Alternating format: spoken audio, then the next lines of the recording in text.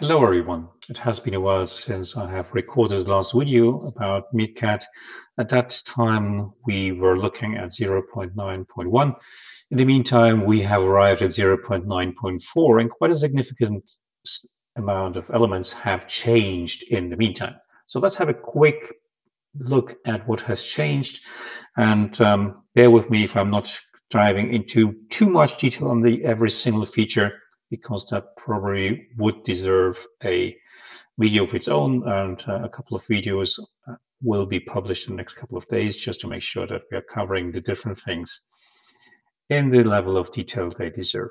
So let's have a quick look. Once again, 0.9.4, you will find the latest releases of MeerKAT either with here on the releases pages within GitHub, or let's not forget that you can always check for the latest version within MeerKAT itself. If you click on help and update, then you will have an information about which version is the latest. You will have an additional set of information over here, what it contains, and we highly encourage you to actually regularly update your MeerKAT version.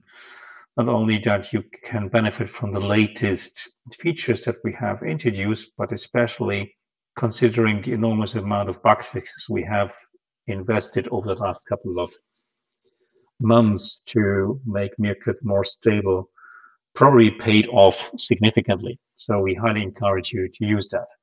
Okay, so let's speak about a couple of things that have changed. Let's start with some visuals and very straightforward things. The very first thing you may recognize that whenever you're looking at MeerKAT on a high resolution display, as many of us have nowadays, you recognize in the past that the icons that MeerKAT was using to display the different buttons over here in the toolbar or over here actually became a bit blurry at high resolution or very difficult to read at all and to identify at all due to the fact that we're bitmap based and there is an intrinsic level of detail loss that you will see when you're trying to make them visible on a high res display. Since the last versions, all the different icons within and the graphics within MeerKAT are actually vector-based, so they scale with the resolution over here. You can make that bigger and they will grow in size as long as they fit on the screen. Make them bigger over here, they will become even bigger then, but they will shrink accordingly so that if you are having, on the other hand of the spectrum, a very small display, actually you can make it very tiny and still can access and can establish the functionalities of the different things over here. So that's the first thing that will probably catch your eye. The second thing, if you have downloaded the very new version of MeerKAT and have started for the very first time, you will have been greeted by this thing over here, by the tips and tricks section. And I'm going to just jump to the very start. This is new. It's by definition, it contains a couple of different tips and tricks that are part of the MeerKAT distribution.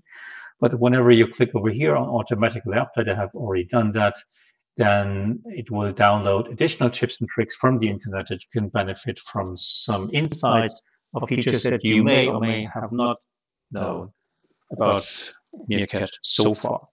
When you are actually have read through all of that, you can always click on the show tips and startup and disable that functionality so you don't want to be greeted with it.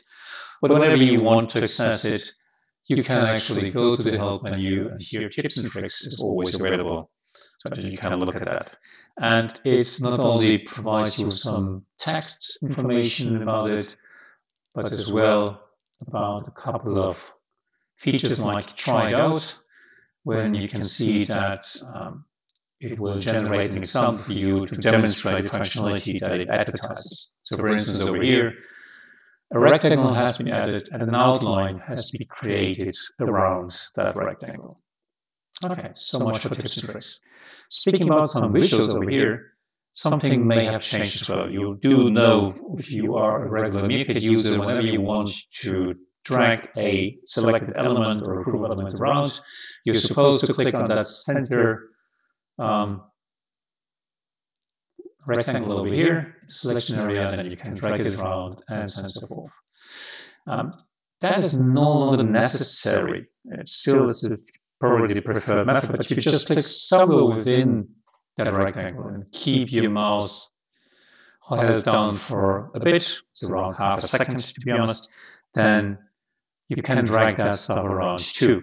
You still have that the previous functionality you have. You can always start to select things from over here or here, and that will still be available for you and help you to select elements, of course, being to your heart's desire. But maybe this is a useful feature for you if you're used to the functionality in Apple programs where they are just drag somewhere, click on the background of a selected element and drag it around.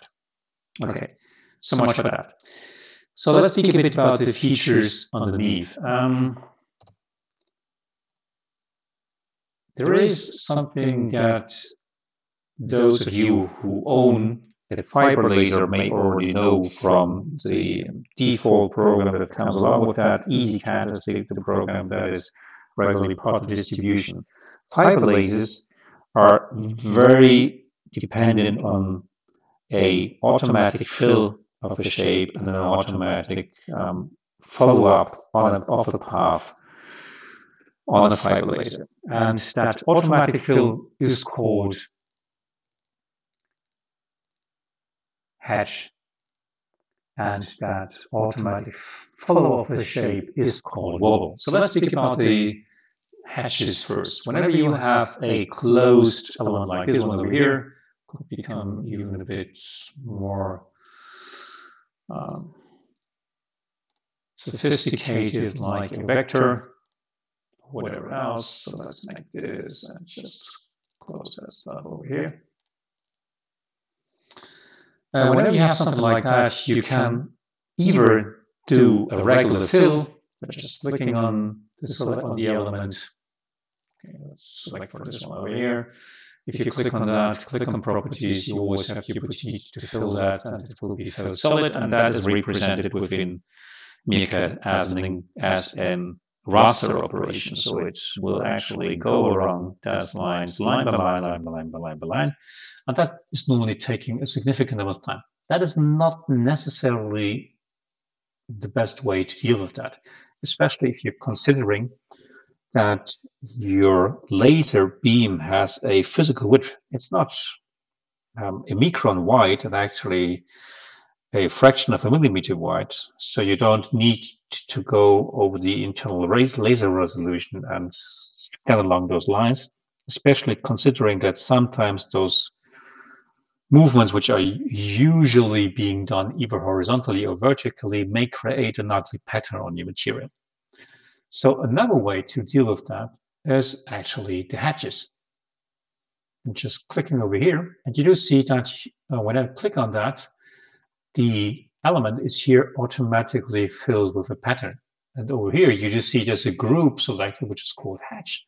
It has some properties, and we're going to still look about that. And the contained elements will all be filled with that. If I enter, for instance, another element over here and drag that into that group, into that hatch group, it's going to be filled with that hatch too.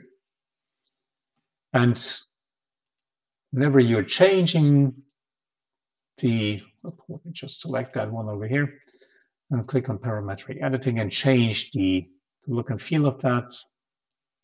Changing the stuff, you see the hatch pattern is following the shape of the selected object. And while this hatch over here may be actually a bit wide to fulfill the needs for a completely filled one, it may still be helping you if you want, for instance, to create a kind of a pattern over here. But you can always change those things over here. Let me just make that over here. And you do see that you have different opportunities to change that. One of that is the hatch distance. I just changed that from 1 millimeter, for instance, to 5 millimeters, just to make sure that you see what's going on. And if you want to really fill it, then probably the pattern that you want to use is a big, smaller in size, like 0.1. And that is more or less already something which is closely resembling a proper fill of the object. You can change the pattern a bit in terms of changing, let's make that bigger that we can see what's happening. 1 millimeter, okay, and you can change, for instance, over here, the angle, and so forth. Okay, so that's for this one over here. There are different patterns, just play around that. There is a combo box over here. You can change that to have a different set of settings over there. Okay, so much for this. Let's take another example. That was for the hatches. Let's speak about wobbles, especially if you want to cut through certain sensitive materials that are difficult to cut. The things you're used to is, well, decrease the speed, increase the power, do it a couple of times, which is fine for certain materials, but some materials seem to weld together, so they are very difficult actually to cut. And you may know that from a fiber laser, but it is equally true for a regular beam laser, like a diode laser, a Gerbil one, or our beloved K40. There is something we call a wobble. So you're trying to artificially widen the path or the line that you try to cut across a certain material. Let's use this one. There isn't yet a visual representation in terms of an icon over there, but you can actually do that if you right-click on the element in the operations tree and choose Apply Special Effect. Here you will find again the hatches at the top, but you will find again, additionally, a so-called wobble. Let's use that for a time being. Okay, and let's make that bigger that we can see what MeerK40t is trying to establish. And just for the sake of simplicity, again, this is represented by a group. I very intentionally hide that or make it, well, let's make it very small. Let's make it 1 mil and a different color that we can see, which is the original line. And probably you want to actually use a non-stroke to just have the wobble, but okay, let's focus on this one for a second. And you do here see the wobble. Let's make it even bigger. There is a so-called internal resolution. We can make it smaller to make it resemble a bit more, but that may not actually be too much for the need to cut through that material, and it may take too much time to really have that circle wobble around that line. Wait for it. Just make sure you can see it's really following the complete length of that path. And by the way, I could use the very same over here. Just take this one, drag it into the wobble. Come on.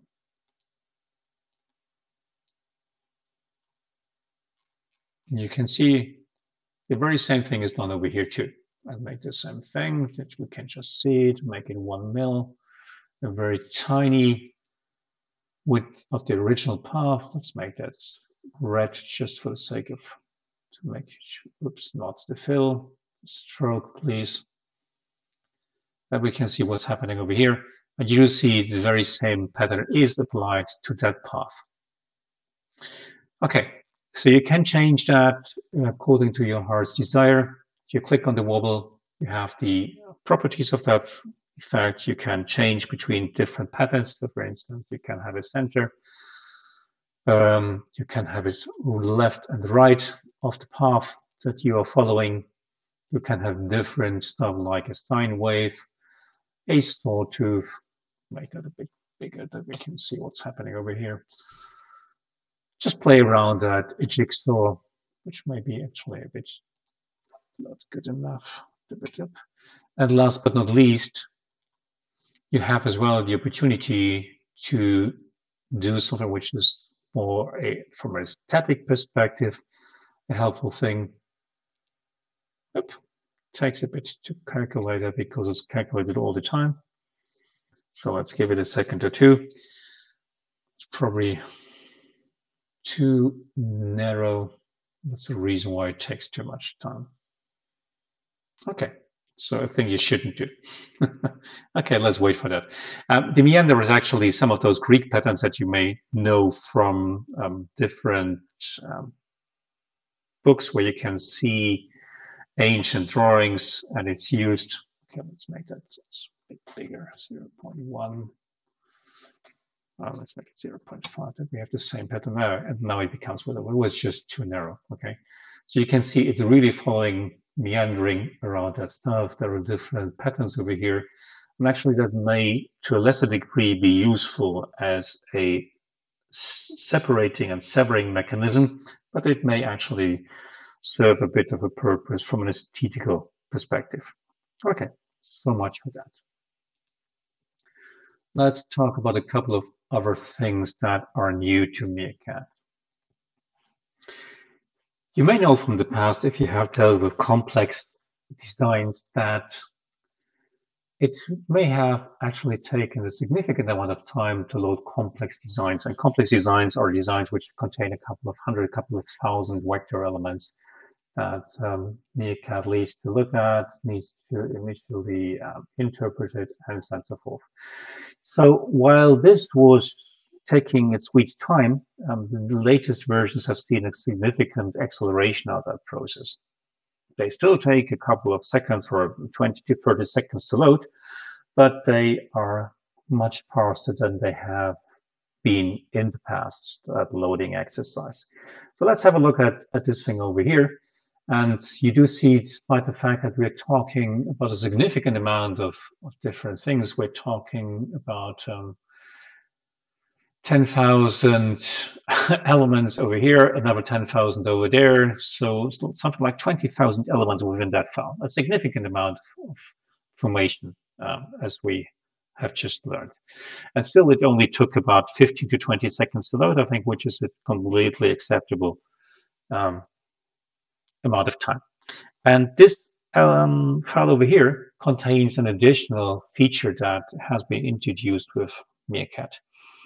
It is able to recognize the layers that Inkscape, hopefully you're aware of that program. If not, I have encouraged you to have a look at Inkscape, a very good program to design vector graphics, available for all the major platforms, and one of our greatest open source projects of all time, I'd like to say.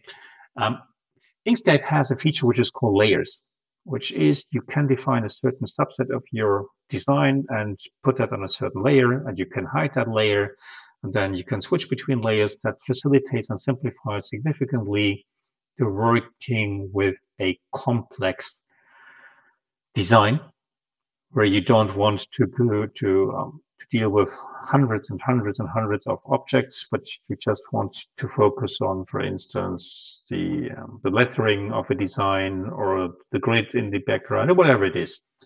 Have a look at that feature. Nevertheless, MeerKAT is recognizing and supporting that, and everything which is visible ends up here in the main section of elements, and everything which is an invisible layer will end up in the rect marks. Rect marks, as you know, are those elements which won't be burned, but are still visible on the screen, and you can actually use them to align certain things and to put away stuff that you don't want to burn on that one.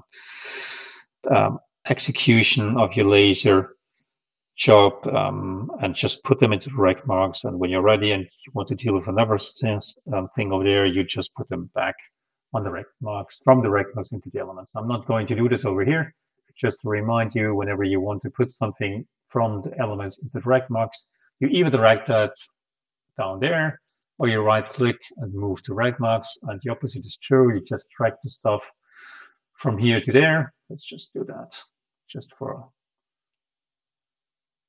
simplicity. Move that stuff back over here, and now it has ended up here again and become visible and become burnable.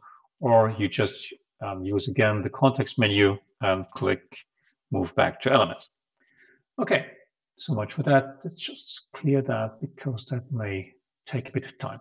But you may have seen from the last example that actually this whole sheet of those tags that we wanted to burn was a bit inconvenient to work with. Not only did it take a lot of time to load, comparatively, but it was a bit difficult to have a look at that, especially if you wanted to change your design.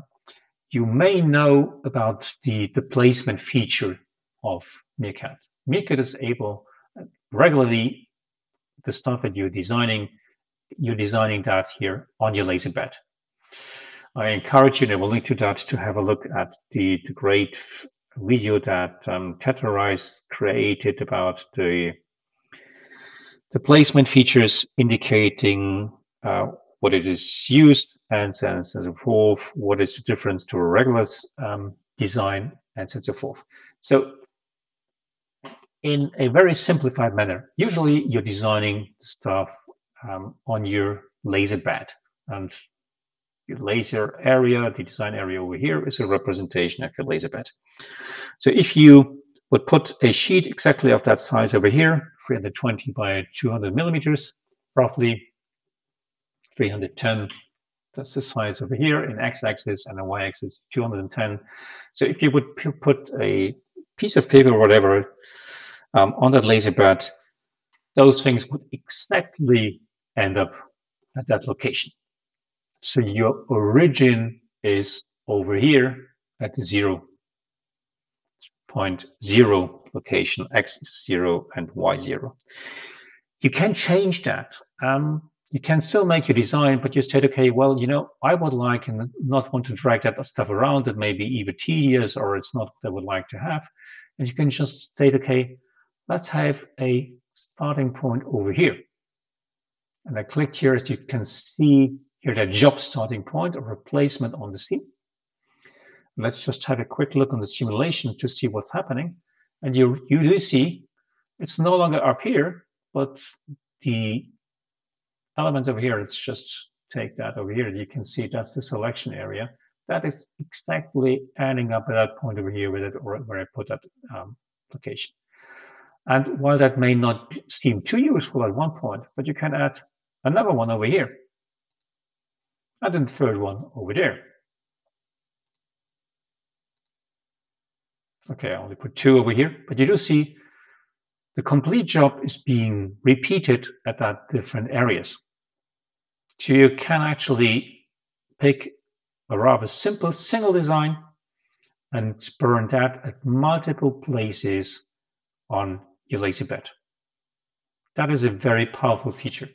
And you can see them over here. If you no longer need them, just delete them by clicking the delete key here, and then everything will be back to normal, and you will recognize that stuff is being just done over here.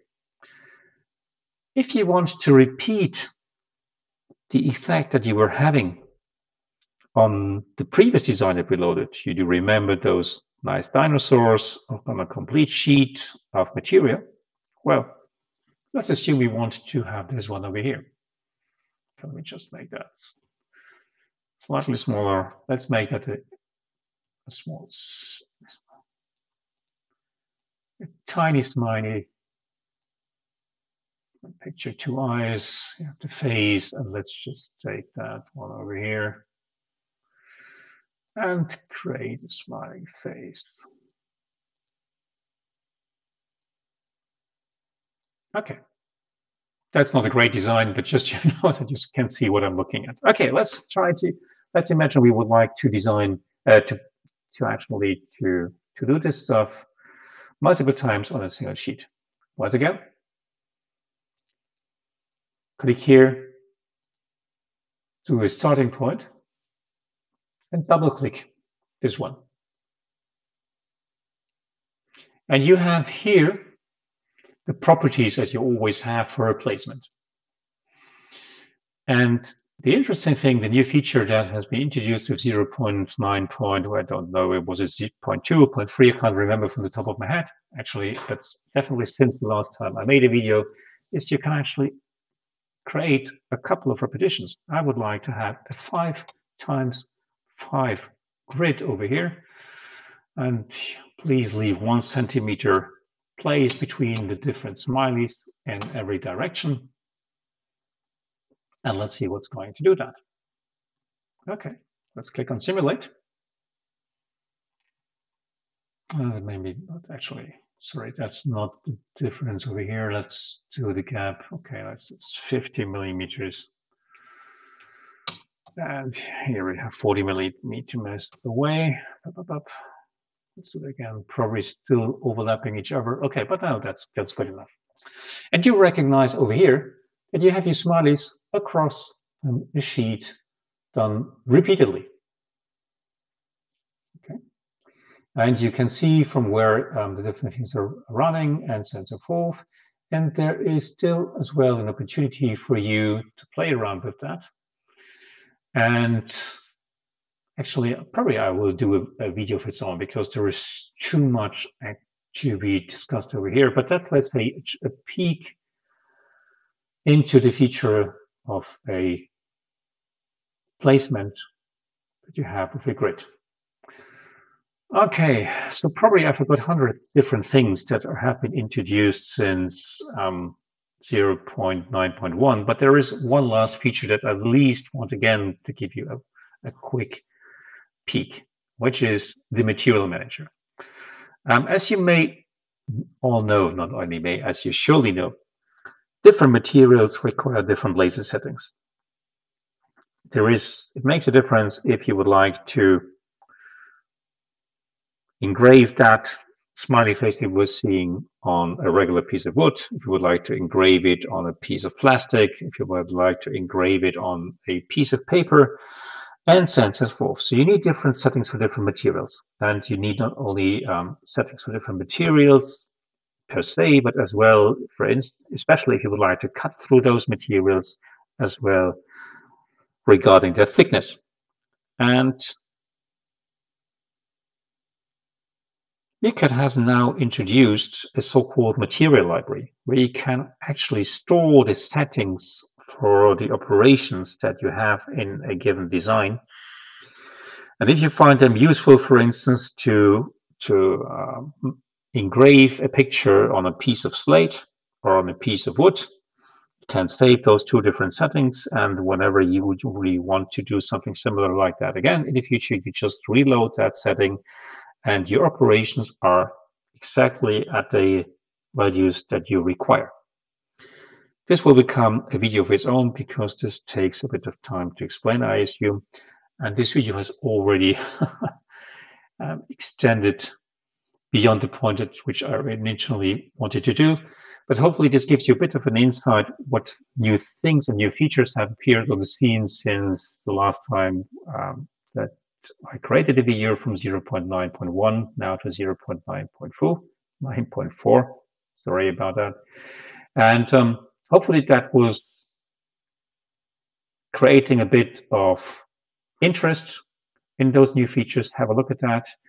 Whenever you have a question, please reach out to the developers either on GitHub or preferably on Discord, where there is a MeerK40t channel around that. And if you don't know how to address that and how to reach it, just have a look here to help.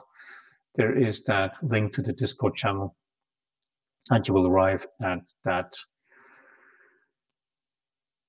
area where you can reach out to developers, ask for support, ask for help, come up with some ideas how to improve the usability and extend the functionality of MeerK40t.